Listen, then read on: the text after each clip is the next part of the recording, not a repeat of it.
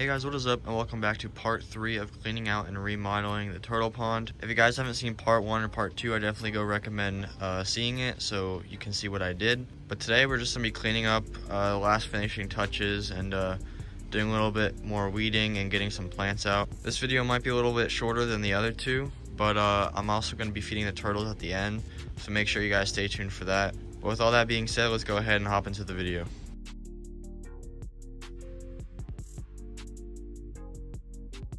Alright, so I just took that vine over there down real quick, and then now I'm going to start thinning out some of these ferns. I'm going to keep most of them there, but I'm just going to take out like one or two.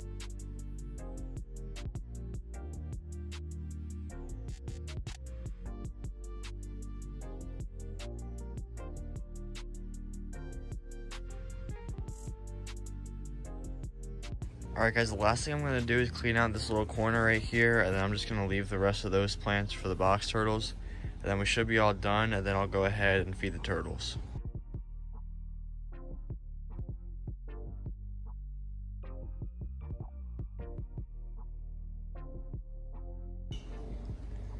Alright, I just finished that little area right there, and I'm pretty sure that wraps up the whole enclosure. Like I said, I didn't really have much to do in part 3, just some finishing touches, but I think overall it looks pretty good. We took all the ferns out on this side, out of the rocks right here, trimmed the ferns along there, took some out from back there, and then weeded the whole thing pretty much. I think it looks a lot better than before because you're able to see everything now, and there's not as many plants and stuff.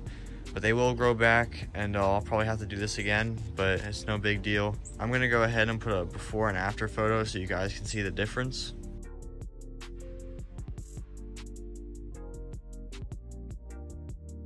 All right, now that we're done with the enclosure, I'm gonna go ahead and grab some tilapia and feed the turtles.